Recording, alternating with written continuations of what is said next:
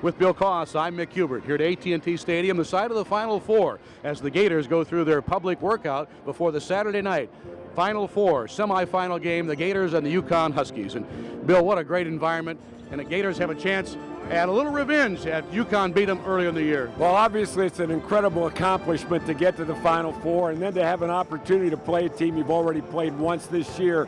There really is a matchup that the Gators understand and they're well prepared to play. And if they're fortunate enough to win that game, possibly another rematch against Wisconsin, isn't it ideal the Gators could possibly beat every team on their schedule this year? You know, Mick, I think it's really an incredible storyline, and certainly you can't look ahead to Wisconsin, Kentucky, and how the outcome of that will take place. But for Florida to have a chance to get revenge against the only two teams that have beaten them, that would be a great storyline. And then, Bill, on the other hand, should Florida win on Saturday and play Kentucky, they'd have to beat them 4 times in 1 year.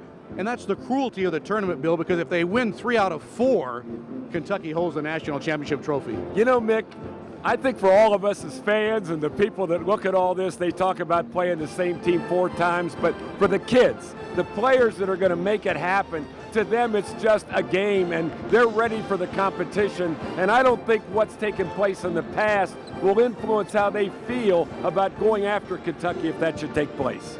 The Gators come into this Final Four as the top national seed and favored to win the NCAA tournament. A record of 36-2, 30 consecutive victories. Florida and UConn coming up on Saturday. We'll have our Gators IMG radio pregame broadcast beginning at 5:25 Eastern Time. For Bill Koss, I'm Mick Hubert at the Final Four on GatorZone.com.